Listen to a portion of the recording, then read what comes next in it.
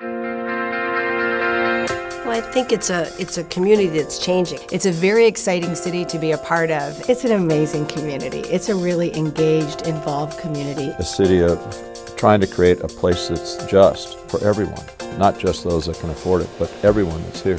People come to every conversation with experience, education, background, ideas. It's very eclectic. Eclectic's great. In Santa Monica, over 43% of the population are deriving their business from the creative arts sector, 6 times the national average. So Santa Monica is really a haven for the arts. As big as we grow, we truly are a beach town community.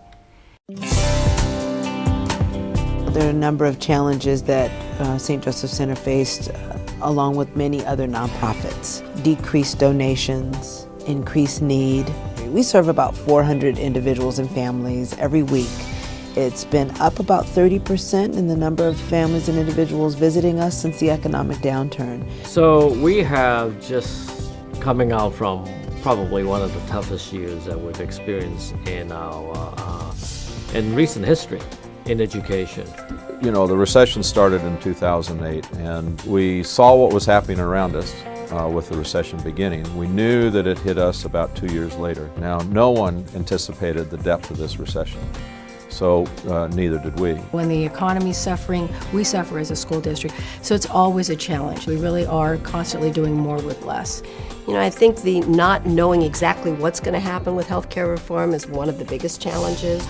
We're already planning around how can we reduce the cost of care but not impact the quality of care to the patient. But we all suffered, you know. People have cut back on spending, leisure travel, business travel, but you know, we've all survived. And that's the best part of the story.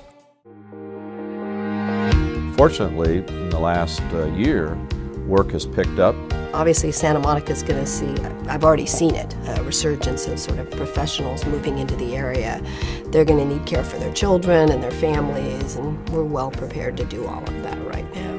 I am super excited about the expo line. I cannot tell you. It's coming right behind our property. One of the most striking areas of our success was getting a number of very vulnerable, mentally ill, homeless clients off the streets and into permanent supportive housing.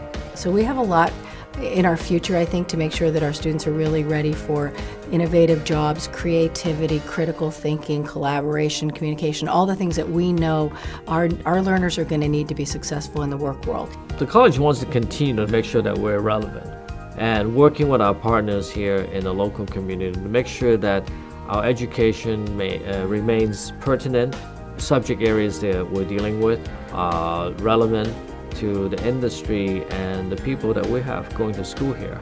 You know, we've been in the community for almost 25 years. We want to really be thinking about the next 100 years. What we want to do is continue to be better. With change must come flexibility. And we all have to live through all of this construction and this sometimes inconvenience that happens throughout our day.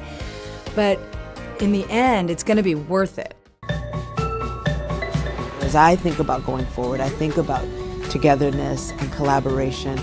You know, we're recovering, taking baby steps. People of this community, both within our government and our business and our residents, are committed to the success of this community. It will take a web of people interconnected, collaborating, sharing resources, and getting it done. That kind of collective impact, that kind of community support is, I think, unique to our community, and it's something that I'm loving being a part of. We hope to, by staying here and staying connected with them, that we can all move forward. We have something to offer them, they have a lot to offer us, and by working together, we're going to do great things.